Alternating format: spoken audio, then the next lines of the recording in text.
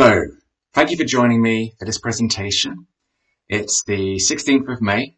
It's coming up quite close now to the start of the Blackboard European Teaching and Learning Conference, and who would have thought that we'd be doing it in this way? And today I'm going to be showing you or taking you through a presentation called The Bluffer's Guide to Blackboard Theme Accessibility. My name's Matthew Deeprose and I'm the VLE manager at the University of Southampton. Now, to take you through the agenda for today, I'm going to go through four main topics, and I've listed them here to show you what they are and try to make it more specific for why it should matter to you. Now, accessibility has always been very important, but in the current climate where we are teaching predominantly exclusively online, ensuring the equitable access to our learning environment has never been more important. Last year, I gave a talk along with Esther Munoz from eLearning Media and my colleague Sam Cole, and this presentation builds on that.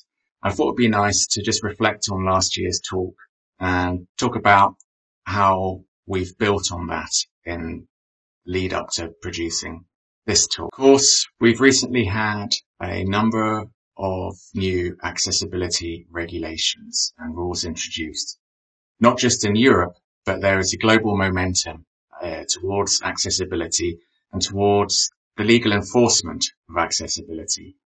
And often we read secondary or tertiary guides which don't always make it clear how the different parts of the regulations and rules really interrelate with each other. And in my opinion, we need to look at some of the primary legislation and regulations to really understand the detail. And I'm going to take you through some of that in this presentation. And then I'm going to demonstrate how, through my customization of the Blackboard theme, I've taken on board some of the guidelines from the World Wide Web Consortium that are used as part of the EU-based regulations in terms of my customization of the Blackboard theme. And the main areas that I'm going to look at are the use of color contrast, focus indicators, movement, and also look at how our customizations of the theme can improve usability. Now, it's a lot to go through, and when I'm giving the presentation in live, it will be a 10-minute version. So this is designed to be the full-length director's cut. All the extra materials are in here, and I hope that you find it useful.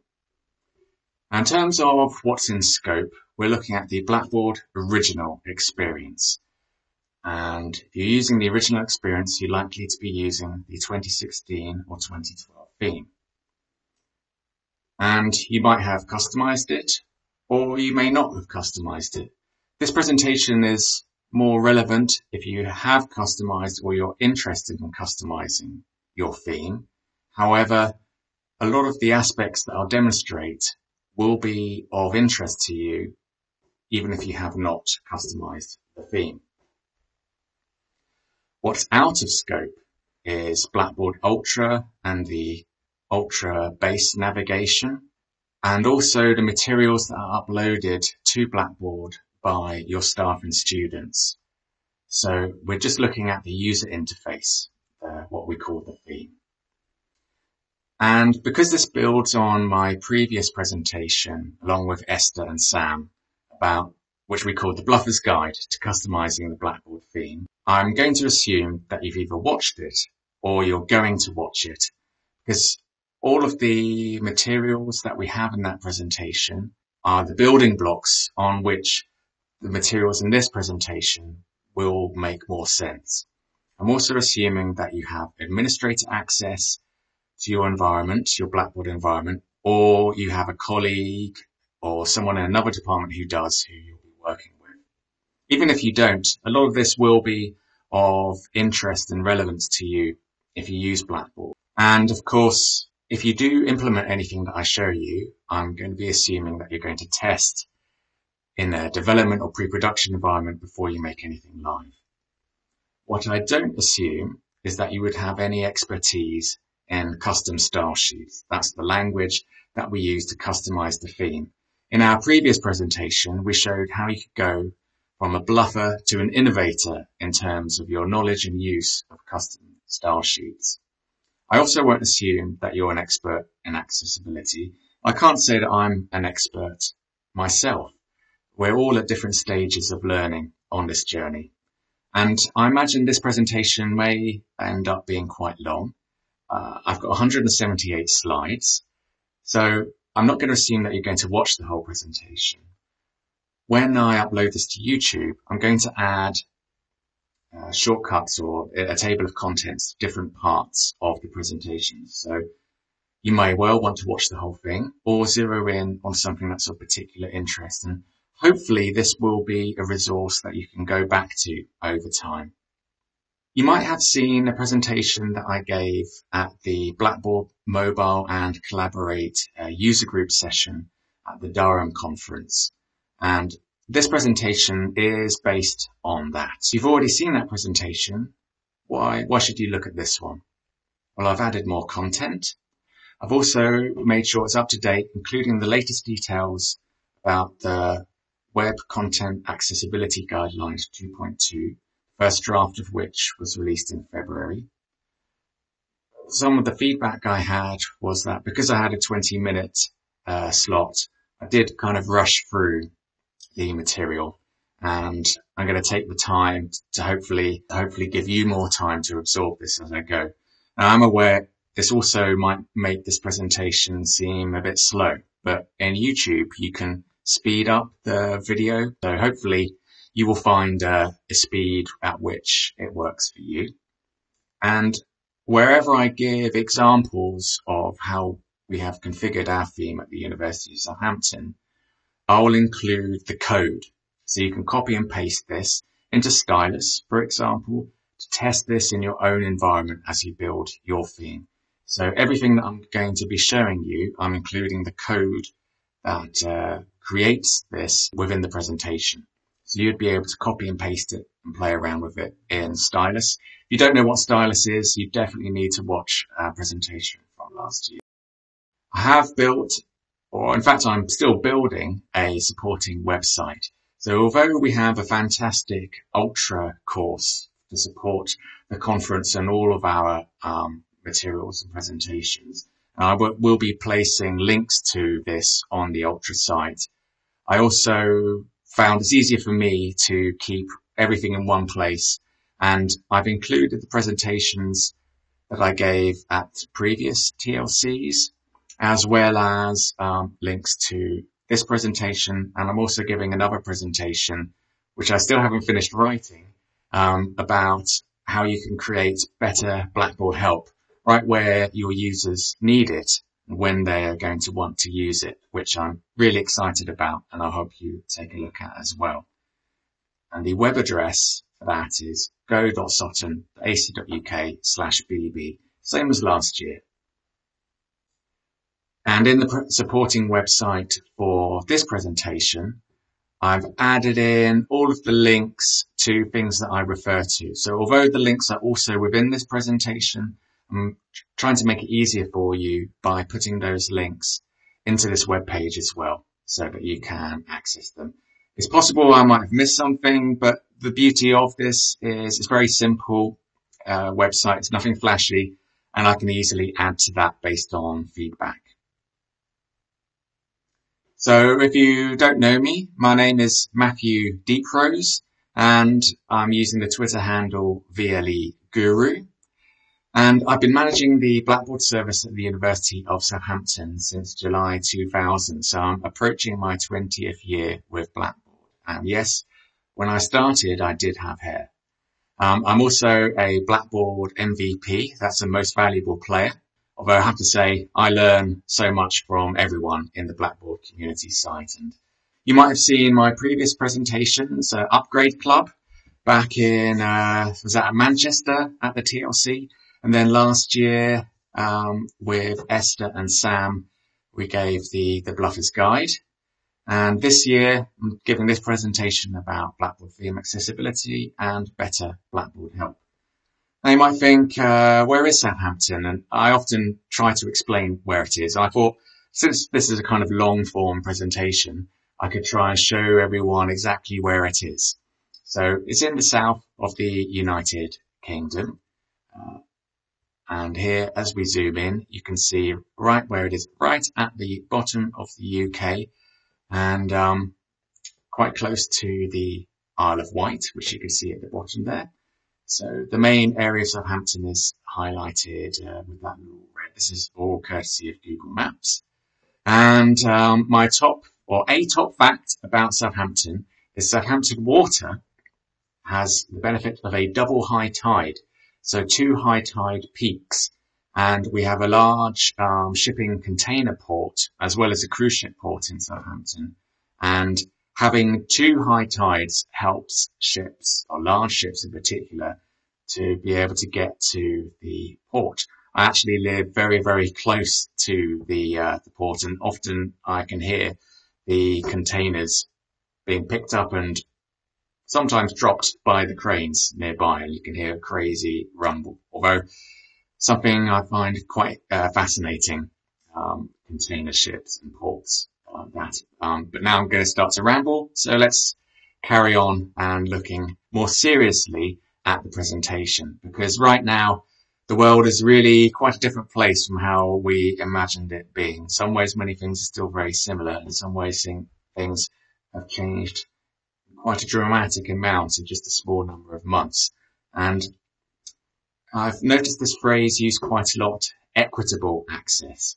We're using this in terms of accessibility, but also something that's a hot topic at the moment is whether the learning and delivery that we're doing on Blackboard and other related systems, whether we should be focusing on synchronous or asynchronous.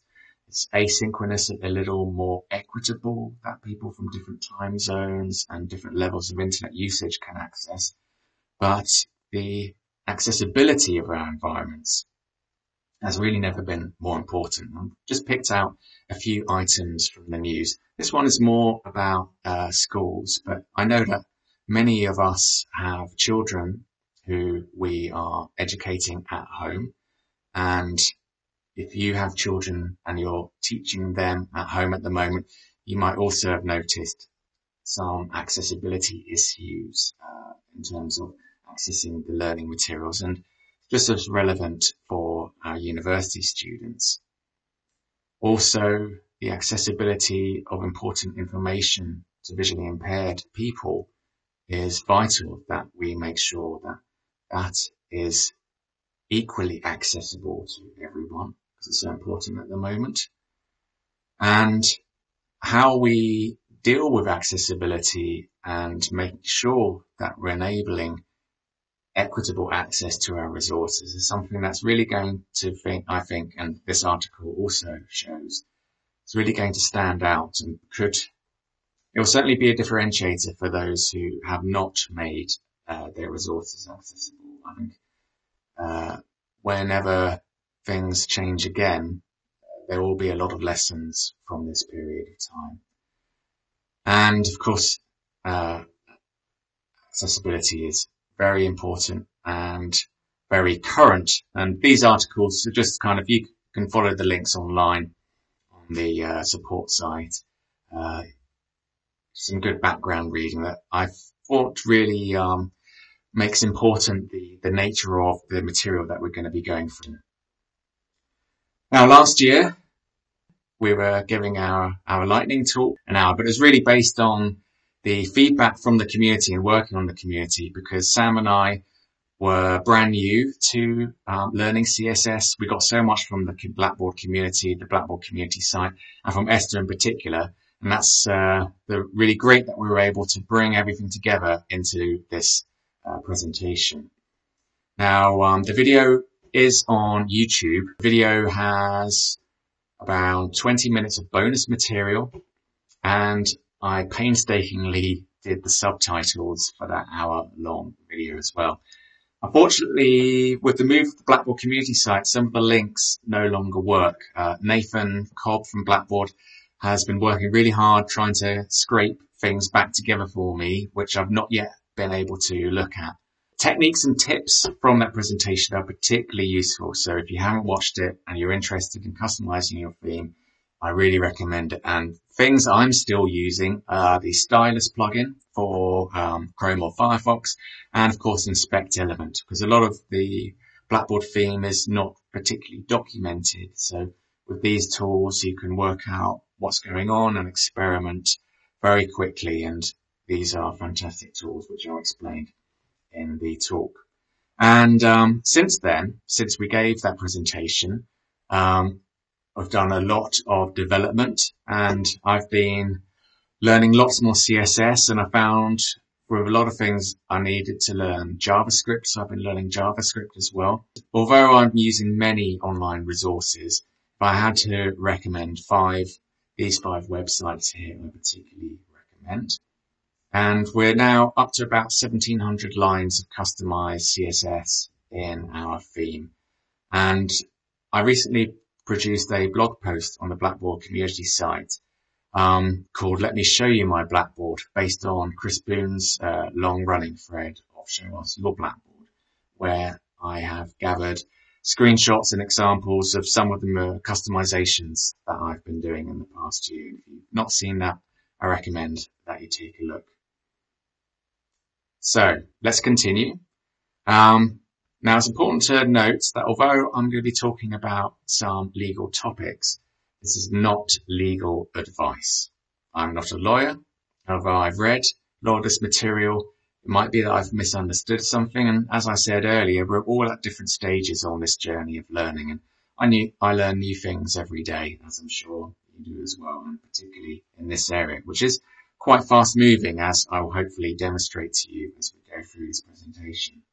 So you might have heard of the public sector web accessibility regulations, but how are they related to each other? There is a European Union directive, and all of the member states of the EU have had to implement this into their law. So in the UK, we have the public sector bodies accessibilities regulations, and I've added here some examples from the transposition, as it is known, into the laws of the other European members. And as well as what I show you here, of course, there's 23 more. When you read these regulations, which I particularly recommend, the UK version is 5 pages long, but I would not say that it was particularly readable. In fact, you notice the number 2 it had in the name. It had to be redrafted because there are so many drafting errors in the first version.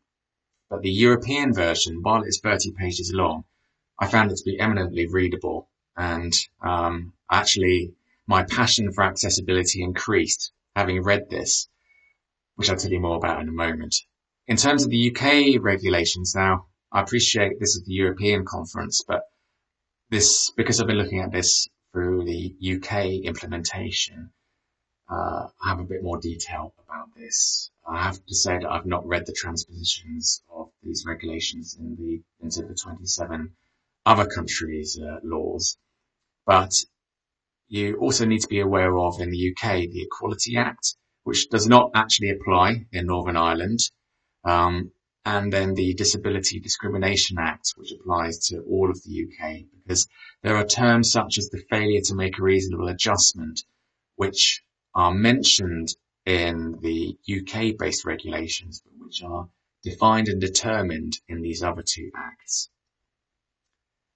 The European regulations, or this directive, they refer back to earlier communications, where you can see this was a whole strategy for enabling greater accessibility and also enabling the digital agenda across Europe, which has been running for quite a long time. And this is why I found, as you read this, you find that actually this is all part of quite a long-running theme, as you would imagine, really. Of course, we want everything to be more accessible. We want to improve the equality for everyone.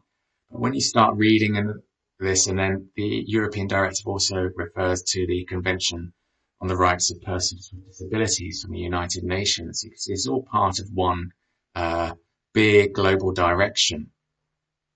In terms of the standards that we should follow, both the UK-based regulations, or the statutory instrument, and the directive refer to two items: a regulation, that's 1025/2012, and the standard EN 301549. They effectively say everything that you need to follow is in either of these documents, and particularly everything that we're going to be looking at is in standard EN 301549, which I'll be telling you much more about shortly.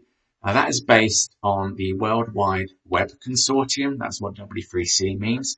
They're Web Content Accessibility Guidelines.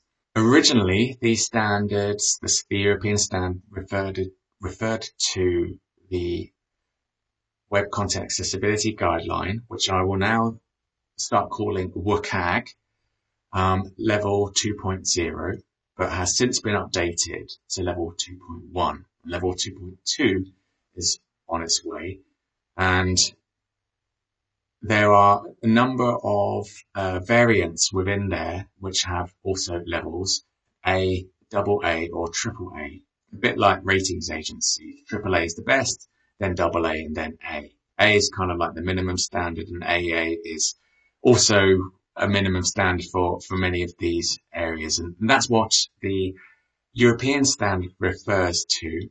But it's the European standard which is written into the law.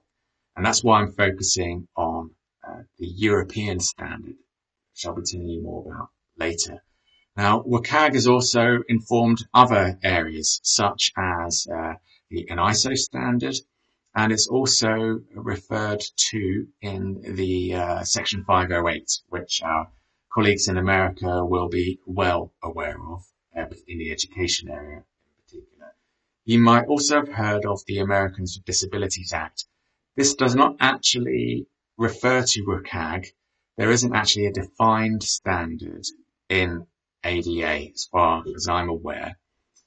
The reason I mention that is you've probably heard, or you may have heard, of the case of Domino's Pizza, which was in the news in America. It was almost a year ago. If you Google Domino's ADA, you will find lots of interesting news. I thought it was important to put this into kind of the global context and show how these rules and regulations apply. And it's not only these, but around the world, there is a global momentum toward greater accessibility. These are just a few that I have listed.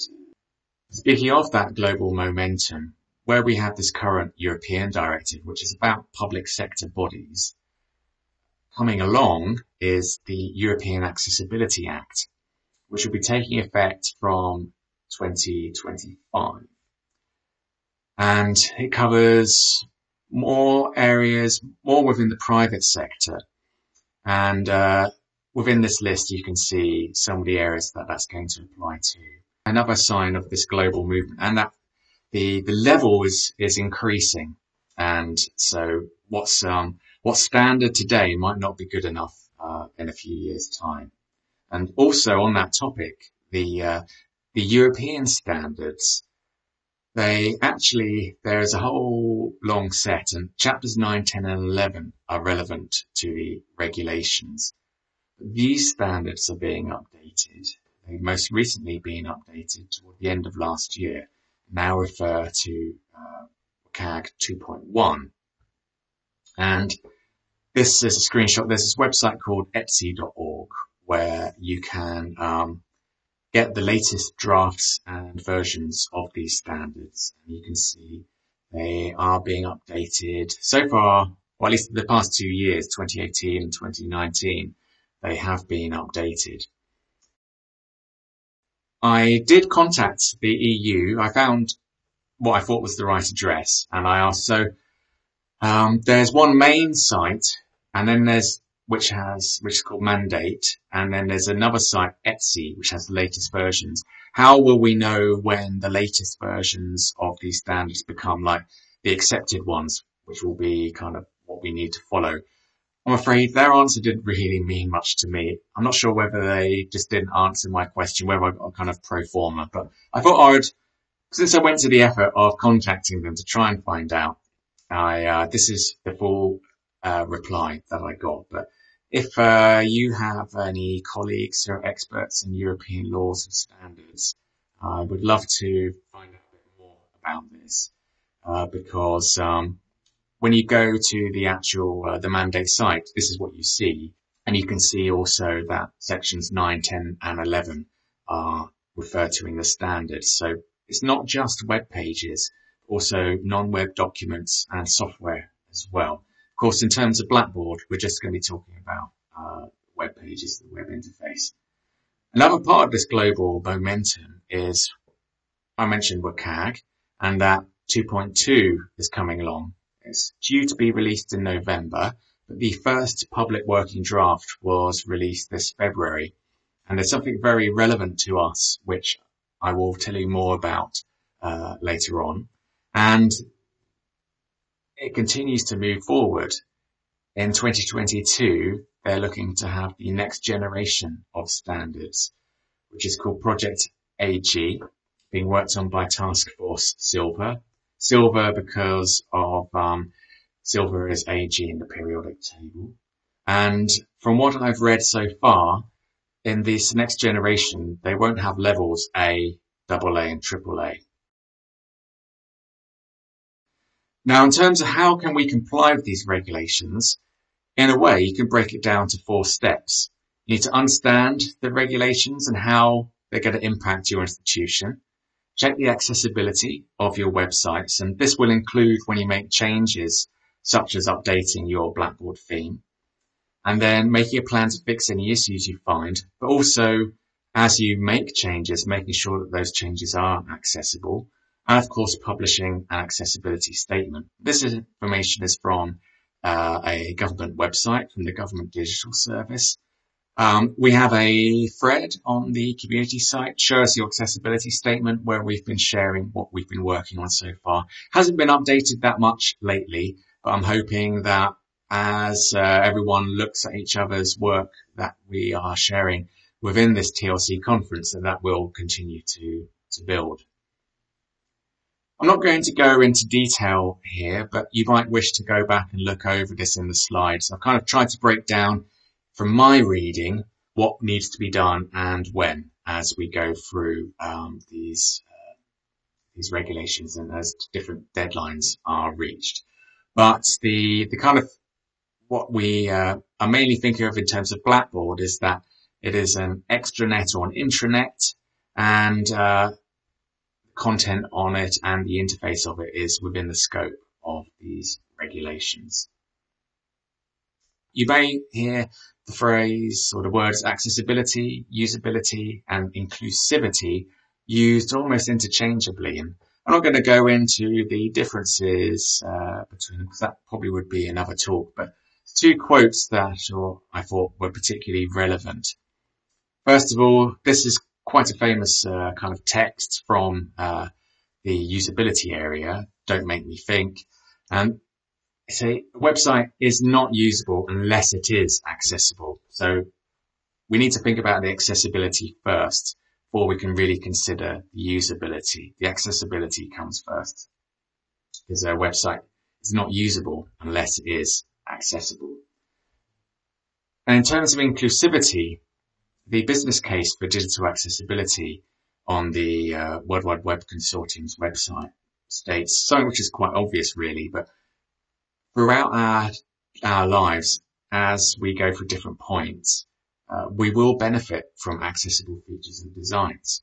And Microsoft did a really nice website, or Microsoft Design did, about accessibility and inclusivity, which you'll find a link to on the support page for this presentation.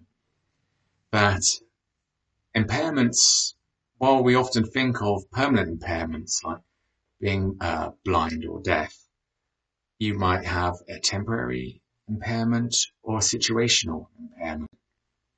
So now we're going to actually start focusing on Blackboard and the Blackboard theme. We introduced the 2016 responsive theme in 2019, and when we implemented it, we wanted to be both on brand institutionally, so using the colours that our communications and marketing teams have spent much time deciding that these colours are what differentiates the University of Southampton, and this is part of our culture and what these colours represent.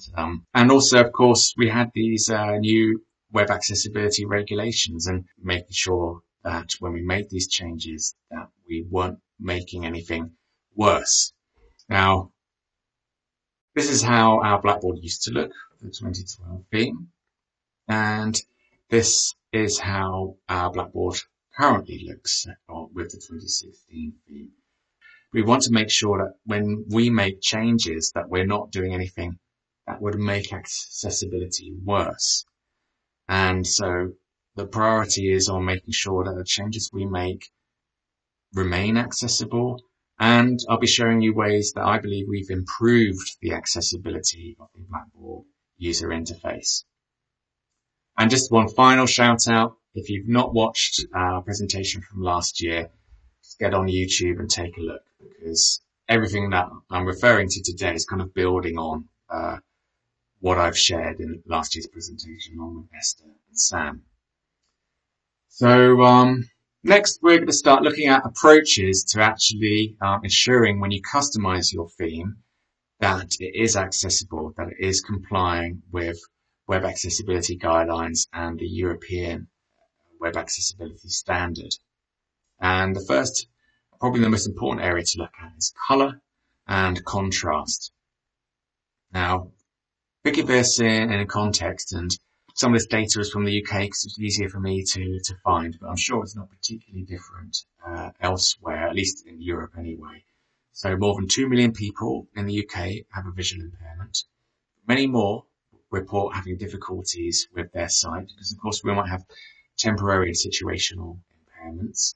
Almost 5% of the population are colourblind, and red-green colour blindness can affect up to 8% of males and a much smaller percentage of females of North European descent, according to Wikipedia. But also the ability to see and be able to differentiate colour decreases as we age. And speaking of the situational impairments, who hasn't used a phone in a bright light and been squinting at it, trying to work out what they're looking at? And probably even more, particularly in an educational environment, how many times have you been in a room where you were a projector projecting some content, maybe not a great projector, maybe the blinds weren't drawn or the lights were on, and you really couldn't make out particularly well what you were seeing? So these are examples of situational impairments that affect anyone, and it's why using colour and contrast in an accessible way is so important. And let's have a look now in the standards how it refers to colour and contrast and how we relate that to our Blackboard theme. Now, something that's very important but not necessarily relevant to the Blackboard theme is that colour should not be used as the only means of conveying information. I'll tell you what you can see on the slide here. I've got a reference to in the European standard what the number and the language is. So you can see that it's 9.2.10 and it refers to the WCAG 2.0 standard. That's in the published area on mandate 376.standards.eu. And you can see here we have 4 boxes. The green and red, you might assume green means okay and red means something bad. Like green might mean confirm and red might mean cancel, or red might mean delete and green might mean go. But without something extra, you don't really know what it's trying to tell you. And if you're colourblind, with red-green colour blindness being the most prevalent form of colour blindness, you really need to be able to convey that information, not just with colour. So in this example, we have a tick and a cross. There's also a cultural area to consider. In Europe, we might tend to think that red is something bad, green something good. We have traffic lights. Red for stop, green for go. In other cultures, Red might not be bad. A colleague from China was telling me that red is considered something very good in China, in Chinese culture, at least in some areas of China, whereas white is the colour of something which is bad. Although apparently the traffic lights are red, amber, green in China as well. But we shouldn't use colour as the only means of conveying information. I don't think really that particularly applies within Blackboard, but it is important to be aware of. However, when we think of contrast, so the contrast of one colour to the colour next to it, that is important. And there's something called non-text contrast. So that's where you have graphical objects, might be diagrams, and user interface components like icons. And the regulation says that there should be a contrast ratio greater than 3:1. Now, I'll explain a bit more about contrast ratios in a moment. For now, I'm going to be showing you what these look like. So, in this graphical object, this diagram, it's the contrast between the black colour on the outer line of the circles and making the, I guess these are kind of brands of social media companies. They contrast at least with a ratio of 3:1 with the other colours that you can see there. And for icons, that's the same. And I've put up or copy and pasted the language that uses there. Now in Blackboard, for example, here we have the buttons that appear above the course menu.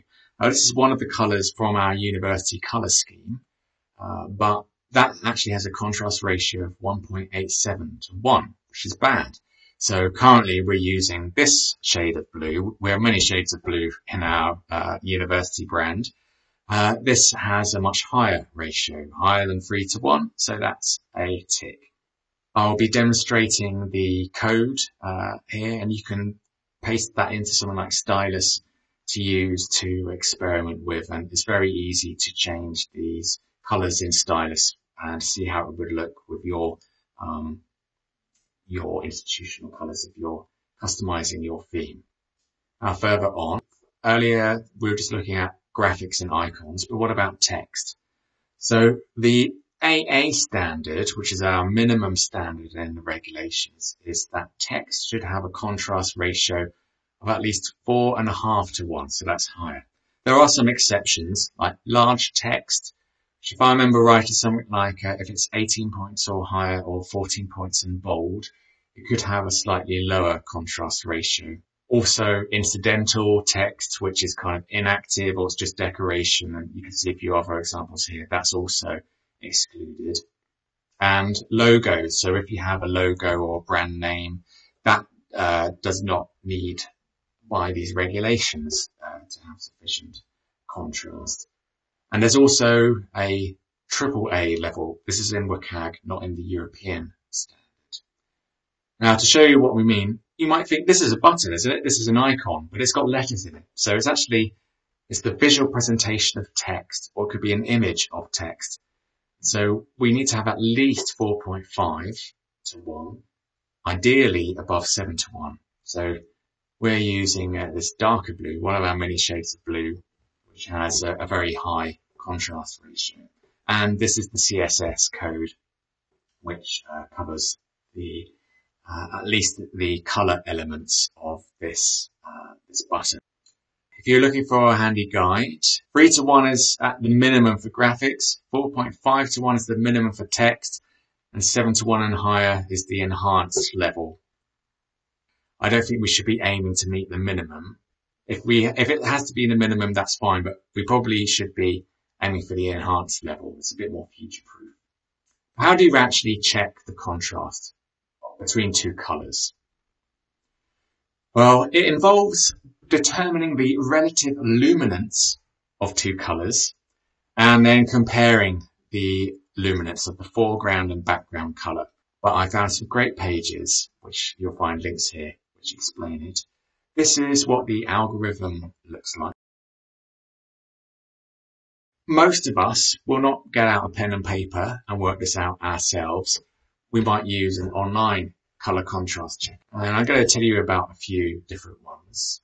And WebAIM is a fantastic resource, great website. They have a color contrast checker, but this one has an API, and you can use curl to send a string with two HTML colors, and it will send you back a JSON, if that means anything to you, with the ratio and various other bits of information. And this is the only one that I found that does this. And so if you are a developer, I particularly recommend checking out their API. I believe there are other similar ones, but this is the one that I found first, and I've used this myself quite a bit. Another one that you might find particularly useful, this site Accessible Colors. You can put in two colors, it will tell you the contrast between them, but it will also suggests how to change that color to make it meet the required contrast ratio. So if you knew I've got two colors and I have to have something, and if it's not exactly on brand, I can adjust it and it will be, that's acceptable. Then this will show you how to make a more acceptable version, a compliant version of a color. And since last year, in both Firefox and Chrome, you'll find that within Inspect Element, it will also tell you, sometimes, not always, but it will often tell you the contrast ratio of two colors. So that can be particularly useful when you're customizing your theme. My favorite color contrast checker is called whocanuse.com. That's created by Corey Ginnivan, who's based in Perth in Australia. Why I particularly like this one is not only does it tell you the contrast ratio and whether it would pass or fail the WCAG standard, it also explains how that color contrast, and in some cases demonstrates how it would look if you have different numbers of different visual impairments. And it also has some examples of situational impairments, like the direct sunlight that I mentioned before. And of course, it tells you when things are looking good. You could also get tools which will automate color contrast checking on the web. There are many available, but what I particularly like is this Accessibility Insights from Microsoft. It's very quick and easy to install in your browser, and it will do a fast pass to run a quick check to identify issues, and that includes color contrast. Now, this isn't really something that you can use to automatically go through an entire site, because you just check one page at a time. But for you, as someone who's, say, responsible for or supporting a Blackboard environment, or for developers, I think this is a great tool for doing quick checks. I found all kinds of issues with this that I hadn't considered before, so I really recommend checking that out. I also find that the more you get into this, you will start to see color contrast issues everywhere.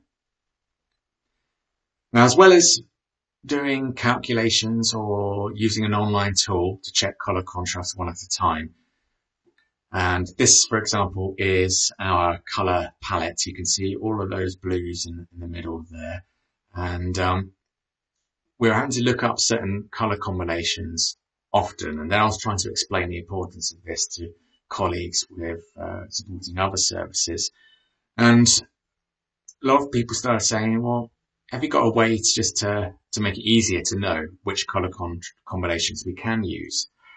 And after some thought and discussion, I came up with this matrix where we have all of the colors in our brand along the top and along the side, and you can see where two colors correspond. You'll have a rating. An F means it fails, it shouldn't be used for anything. A G means it's okay for graphics, but not for text. AA, of course, means it's okay for text at the minimum level, and AAA is the enhanced level. Of course, if you're creating graphical objects, you don't have to stick with the G's, you can use the double A's or the triple A's as well. So not only did I create this, I made a script which actually uses the WebAIM API, so you can feed in your range of HTML colors, and it will create something. It doesn't look quite as fancy as this. It will create a CSV file which then I just tidy up in Excel by adding the colours and so on. And I was quite happy with myself for doing that. But then when I was looking through the Blackboard template, so if you've not given a presentation at a TLC before, Blackboard provide a really brilliant PowerPoint template, and they include this colour chart showing of the colours which they prefer you to use within the presentation, which ones are accessible at different sizes of font. So it might be that I actually got the idea from them. So thanks, Blackboard. Once I produced that matrix, I then got some further feedback. People said, oh, but it's all right as far as it goes, seeing it in the matrix, but I'd like to see how it looks. So I developed the script to then produce a number of web pages that demonstrate for all of those color combinations how they look, either as graphics or as text. And if you would find that useful for your institution, hit me up on LinkedIn. Maybe I could get your color codes and just feed it into my script and make this for you as well. Now, I mentioned the next generation of accessibility guidelines. There will be a new method of testing color contrast. There's actually quite a lot of heated discussion about some perceived failings with the calculation that is currently being used for testing color contrast. And if you're interested in this, there is a very long discussion thread, which actually is incredibly interesting, talking about the benefits of different methods. So that's all right as far as it goes, but once you start looking into the detail of implementing this in your Blackboard theme, there are areas of complexity that you might not consider at first. So there's the next part of the presentation. I'm going to try and highlight where some of that complexity is. So when we're using boxes, for example, in a content area, we're using the build content or assessments or the tools button. When we hover over that button with our mouse, it changes. And likewise, when we wanted to use our institutional colours for both the hover as well as the normal states. So you have to consider that as well. And here, as an example, is where we added colours for when we hover to keep it remaining on brand as well as highly accessible. You can see those values are at the enhanced level, and we've added the CSS there for you. Now, if you've not hovered or looked at hover before, you know what it is instinctively, because when you move a mouse over an area on a web page, when you hover the pointer over something and something changes, that's called hover. And I've got some links here so you can do some reading up if you like. But in that example CSS, you can see that A means a link. And so we're saying when we're hovering on a link, we want to make the color green. And you can also do quite a number of other things. And so in this example, we're going to have an underline and an overline. And you can do quite a few other quite cool things. If we continue looking at hover states, we've also got where we're in the control panel. And in this example, not only when we hover, but we've expanded users and groups, and that takes a color to show that it's expanded. And then we're hovering as well. So we've really got to think about all of these areas. And here is, you can see there's more and more code to look at. Even more complex is what's called button 4 in Blackboard is go button, but it can also be a cancel button. And that go button, it will appear in different places. And the background color around that button might also be different. So the color that you have to choose is going to have to look okay, but also be accessible in all of the different contexts in which it will appear. So I guess the lesson here is testing. Hopefully by now you can see that where we've got this slide from a Blackboard roadmap showing the grade center improvements. On the mobile screen, you can see the red row, the black text at the beginning, it might be blue. It's almost unreadable. So even the best of us are still making some misfortunate choices when we're enabling new features in our environment. So we need to be quite vigilant and keeping an eye on these things for all of us. Now, going back, just reviewing, in summary, as you're building your theme, you should be considering colour contrast from the start. I have to say, when we started customizing our theme, we were more just basing it on what we thought looked good. And then as I started to understand the accessibility requirement, then I had to go back and make a few changes here and there to make sure that the contrast was at the right level. But as you do so, you are quite empowered to make sure that your environment is on brand, that your Blackboard is congruent with your other services, so that the students and staff, they don't feel, oh, I feel completely different. Is this even a university service because it looks so different? That it is consistent with our portal and our other services, and making sure that the contrast is appropriate. I even found that some of the colours that Blackboard had used did not have sufficient contrast, and I've reported all of those occurrences. That's in the default 2016 theme, reported all of those to Blackboard support. Even if you're thinking, actually, this all looks like a lot of work, I don't think I want to. Is it really worth the effort? Well, take a look at my blog post where I've shown you some of the things I've set up in our environment, and I think it really is worth the effort. From time to time, when I need to go back to 2016 theme just to prove that something's working in a certain way, and it's not a result of a change I've made, there are a lot of things that I do not like about the 2016 theme that I'm very glad not to be inflicting those on our users. These course menus are from back in the day, and you can straight away see some quite poor accessibility choices in some of these colours here. Since the 2018 Q2 release, the responsive theme still allows instructors to change their course colours, and that's something that they really like, and that's what we were waiting for before we implemented the 2016 theme. So we reset all of our courses to a new default accessible colour scheme. And the code for that, by the way, there's some SQL that we use to do that. That's in the extended version of the presentation from last year, if you're interested. And but still, our instructors do like changing their course menu colours, but they might not make accessible choices. So what can we do if our instructors make poor quality choices for colour schemes? Now, I don't think I've seen anything quite this bad, but I have seen some quite bad choices. So what can we do about that? Well, we could use course templates. Unless we stop staff from being able to change their course menu colours, they could still change them afterwards. And we've also found when you roll over a course into a new course, if the new course was made with a template but the old course wasn't, the colours of the old course, depending on what you select when you use course copy, will be copied over. So how can we enforce that even if we don't want to stop customization of colour schemes? And I'll show you a few things that we've done at Southampton to kind of account for this.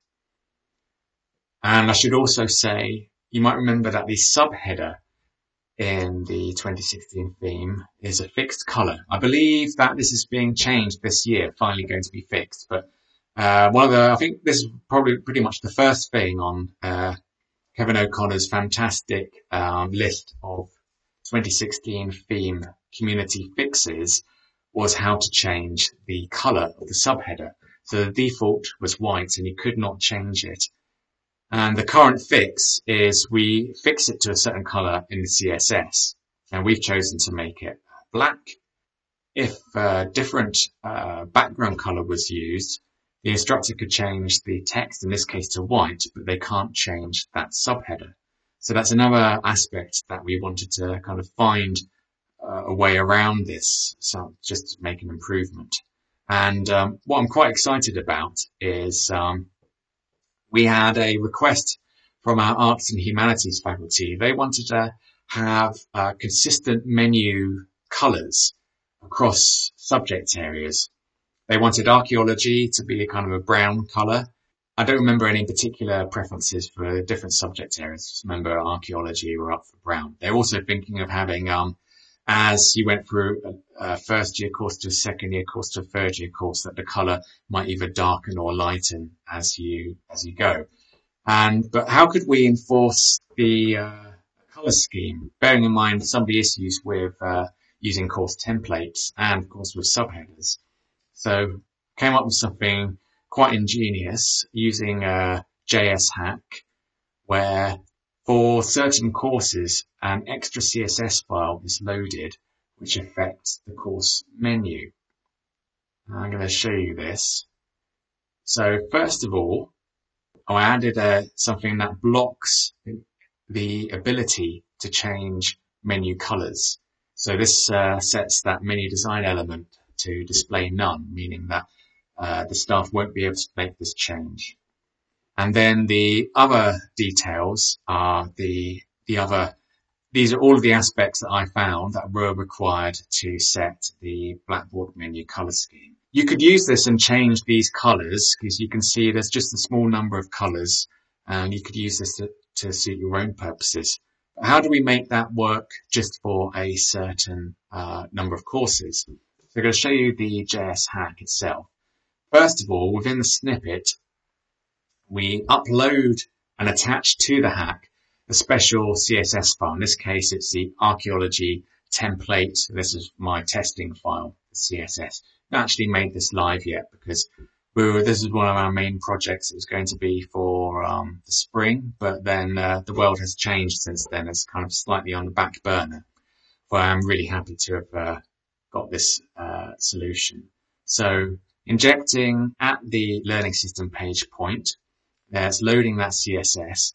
But this clever bit is you can use an advanced expression and say, because all of our course IDs, I'm sure it's the same for you, follow a certain standard, anything that has Arch in it should apply the CSS. So all archaeology courses will have the CSS applied, and that way they'll get the color scheme without us having to faff around with templates and user education. We can just load this up and it's there. It's on all courses, old ones, new ones. Don't have to do anything. Quite happy with that. And I'll be developing some of the techniques that I show here in my Better Blackboard Help presentation, which I really recommend checking out. I think I'm really quite excited about that. I just need to finish making the presentation. So what else can we do?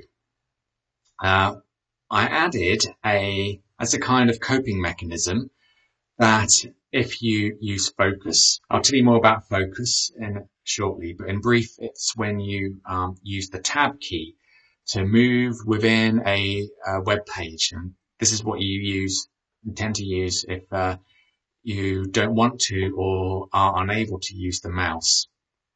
Of course, I'll tell you a bit more about that in a moment.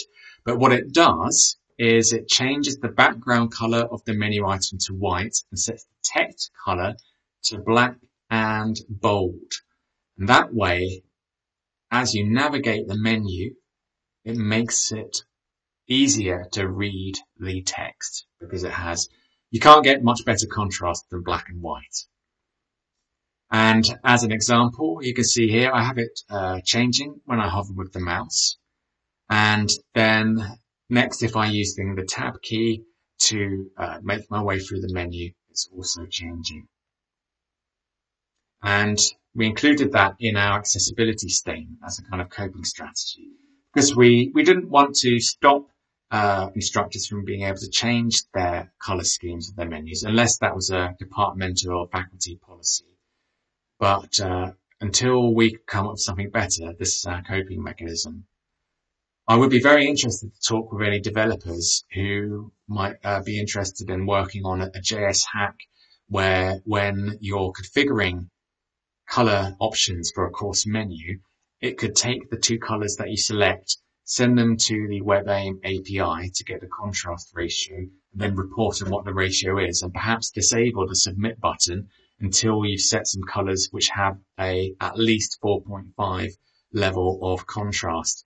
Not something, I'm still learning JavaScript. It's not something I've reached the It's not at my level of ability yet, but it is my kind of next idea on how to cope with this. So I mentioned focus indicators, and this is what the next section of our presentation is going to cover. A focus indicator is what is referred to as the part which we use to identify which element of a page we're on. So usually we're making our way around a web page using keyboard navigation. We use the tab key to move around elements, or shift tab to go backwards. To select an item or a link, we would press enter. Use a button, we'd use enter or space bar. We can use the space bar to check or uncheck tick boxes and so on. And we can also use the cursor keys to move around radio buttons. I've got a link there of where that is explained. Now, if you're still not quite sure what I'm talking about, you probably will have used Google, and you can do this yourself. When you go to Google, the area you can access first is the text box. You don't have to click into it. It's just selected, ready for you. If you press tab again, it will select search by voice, and this time it gets a little kind of a tooltip telling you that that's selected.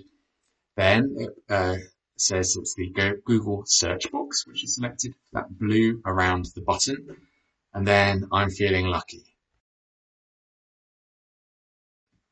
It's not only used for keyboard navigation. This kind of paradigm of focusing on different elements and being able to select them is used for other assistive technologies. And you'll also find it's being used by screen readers, but also power users love keyboard shortcuts. And I'm sure there are many of you who often find it faster to use the keyboard than using the mouse. So focus indicators and using focuses, again, might be that you use that because of a temporary or situational impairment. And there are other examples of situational impairments I was thinking of. That's a time where using the keyboard instead would be might be better. You might prefer that than using a device that you're not comfortable with using. Likewise, you could be in a cramped space, or for some reason you need to use the device and you've only got one hand available. So in terms of the CSS, I mentioned hover before. Focus apparently is a pseudo class. In the example at the top right here, we can see A is the link, and we're saying when you're focusing on it, we want the outline around that element to be 3 pixels, solid line, and orange color. So that's just an example of how we do focus. So in Blackboard, the focus styles and the default theme are very accessible. And how does that apply to the regulations? Well, in the European standard, the focus indicator has to be visible.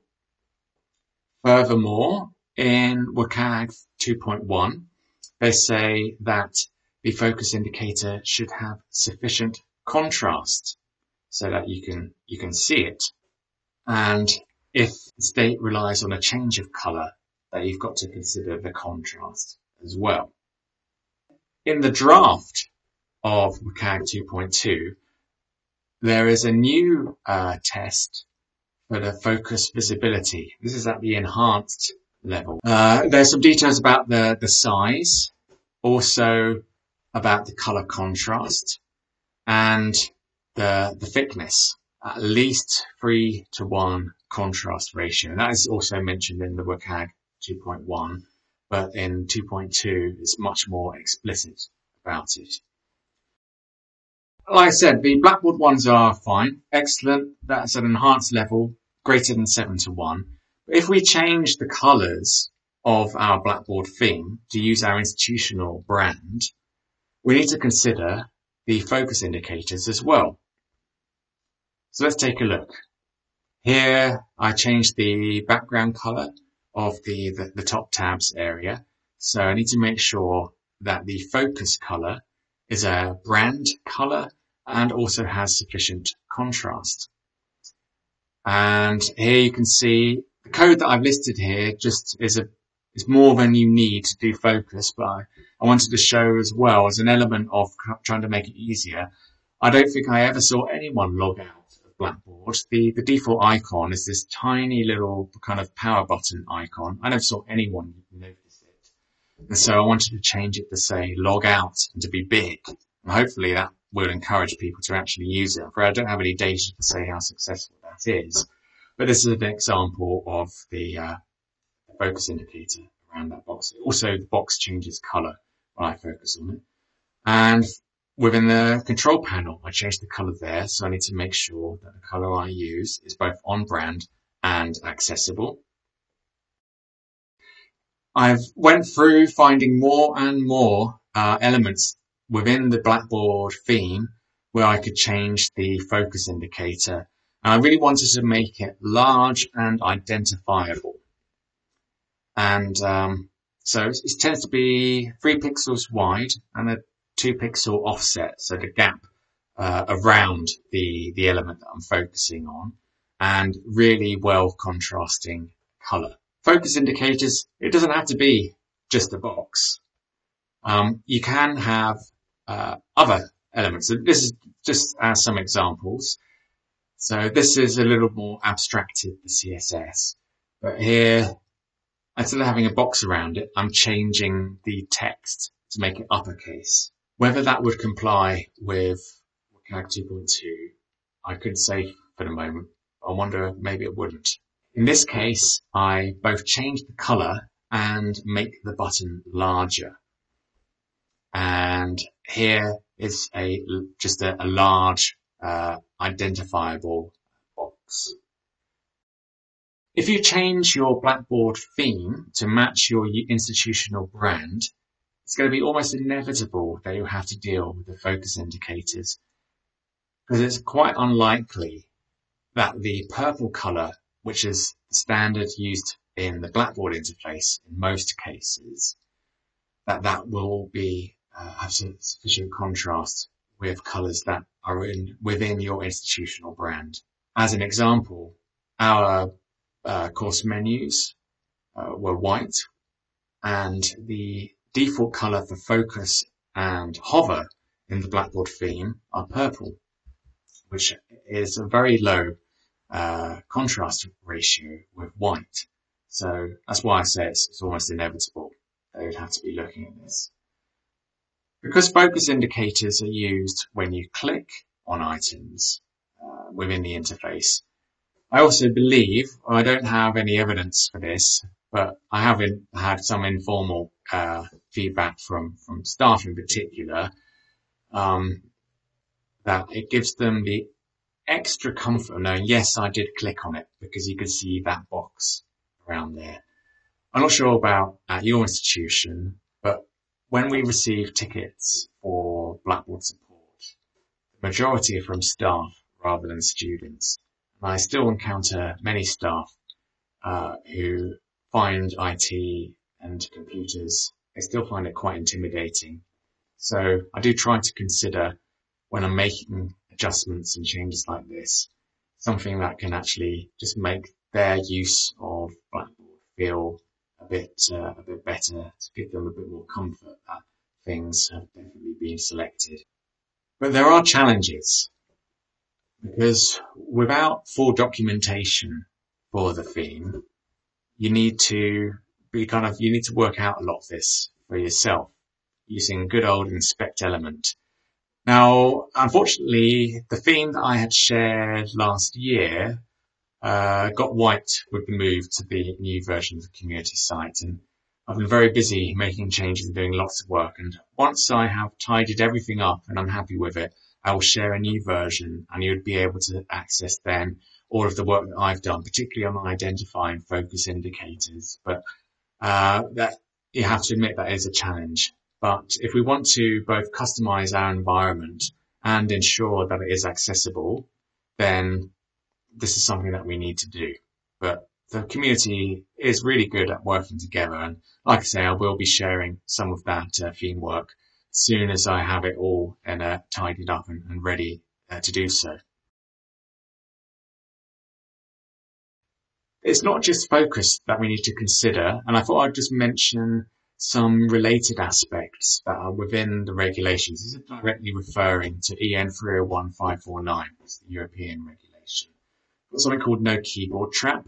So that is that a keyboard user can't get trapped within, for example, a modal, or which is like a kind of a pop-up that takes over a box. And that you have to be able to still use the keyboard in all aspects of the interface. You shouldn't be expected to have to find the mouse to get out and use something. Bypass blocks that keyboard users can navigate sequentially through content and directly access primary content. So this, for example, is where we have a skip to content, which is also within the within Blackboard as well, and that the order when we're focusing makes sense, and that when we focus on an interface element, that it behaves predictably, and that the navigation is consistent.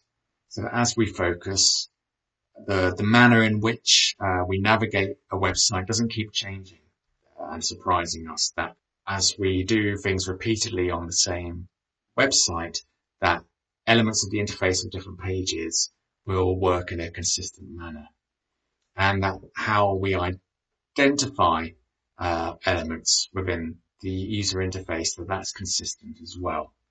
And I want to mention particular focus order, because as you're testing this, you will find focus order, because it is the way in which, as you move around a web interface with the tab key, as I showed you with the Google homepage earlier on, that it is in a logical and consistent order. So you start, for example, in the most important place, in this case the search box, and then you make your way around. And you can use the Accessibility Insights plugin that I mentioned before to test this yourself. This is our Blackboard login page, so obviously showing you go to the username box first, then password, and then login, and so on. Now, we're starting to reach the end, but I wanted to show you a few other things that we can do in terms of accessibility. This might be a new concept to you, but there's something called reducing motion. So every operating system has a setting that allows users to say they would prefer a reduced amount of motion on the screen. Could be that they might have a motion-triggered vestibular spectrum disorder. So within CSS, there is a media query, which you might only have used media queries before when looking at responsive aspects of an interface. But you can detect if someone has stated that they prefer to have reduced motion on screen. Now, how does this relate to Blackboard? Well, at last year's conference, we were really pleased to show you our adjusted puller, based on some of Esther's work, that when you click on to the puller, you could tab into it and use keyboard navigation, of course. We often had people, like, they would use the puller or resize and the menu would disappear and they wouldn't notice. And so we had the puller button flashing in red, so that people could more easily be reminded, oh, if I click on this or I tap it, it will bring back the menu. But what if you prefer reduced motion? Well, here's an example of where using the media query, saying that user has a preference for reduced motion, then what we will do is we will stop the animation, which is a color pulse on that puller button. We'll change it to 0 seconds, so it does not pulse at all. And that is a nice example of reducing motion, and you can find more on this very useful website. And also there's a fantastic blog post here specifically about reduced motion. And you can still use CSS to make things easier. And if it's easier, maybe it's more usable, more accessible, more inclusive. And just as a small case study, in Chrome, in the Grade Center, there is no button to move up and down. This is so problematic if you have a large number of users in the course. So you can actually use CSS to add buttons to move the scroll bar up and down. So you can move one row at a time. So the animation's repeating now, but I found this had really been problematic to me personally. I just could not see the reason why you would stop this since the 2012 theme. So I'm very happy that we could add these buttons using CSS, and this was actually prompted by someone who asked on the community site whether it would be possible, and I started looking into it. I can't recall the name of the person who asked, but once I found a technique, I shared the CSS back on the community site, and here it is. So you can see this adds buttons to the top and the bottom, and also covers the hover elements. It's quite long because you've got to have an up button, a down button, a left button, and a right button. We are reaching the end, and my time is telling me we're about 1.5 hours into this presentation. So if you've been watching the whole thing, I'm very happy that you have done so. Thank you. Let's just go back and check how I covered everything that I said I would in this agenda. We looked at why it's more important than ever to make sure we have ensured equitable access to our learning environments. We reflected on last year's presentation with Esther Munoz and Sam Cole that we gave at the Teaching and Learning Conference last year. I've explained various web accessibility rules and regulations and how they are interrelated. And I've looked specifically at areas of Blackboard theme customization, so the use of color contrast, focus indicators, movement, and usability. To conclude, like I said, accessibility is a journey, and if you're like me, you'll find yourself always learning something new. There's always new developments and changes to browsers, things we need to consider, changes to regulations. So I don't think we can ever rest on our laurels and say everything is done.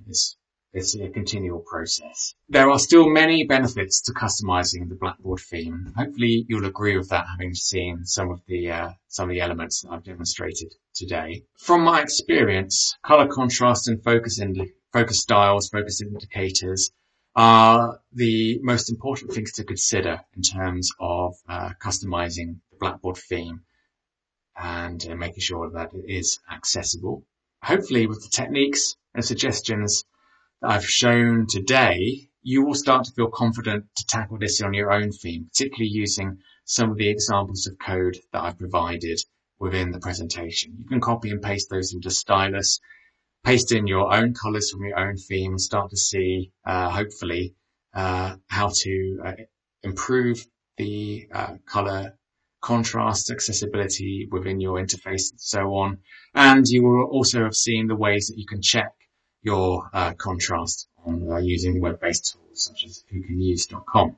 I should say particular thanks to Nathan, who's provided a lot of support for us for our lightning talk last year, and for getting me the video from that and the files from the old community site. Chris Boone, my eternal thanks to for giving me a lot of feedback about the drafts of my proposals. That was very useful. Hervé and Andy for their assistance with organising the Teaching and Learning Conference this year, and the great support they've given to us as presenters. And a special particular thanks to Esther, who I've really learned so much from in terms of customizing the theme. Esther works for eLearning Media, they provide some fantastic services, so check them out if you can. And I will finish up. My time is telling me we're well past 1.5 hours. So thank you for your interest in accessibility and the Blackboard theme. You can post your comments and questions on the Ultra site, contact me on the community site or LinkedIn, and I look forward to seeing what other people have feedback of how they've dealt with accessibility within their Blackboard interface, and also if I've misunderstood something or made some mistakes, or there's something that could be improved, do let me know.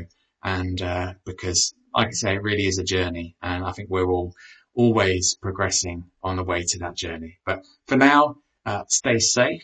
I really hope to meet everyone again at the TLC next year in Amsterdam.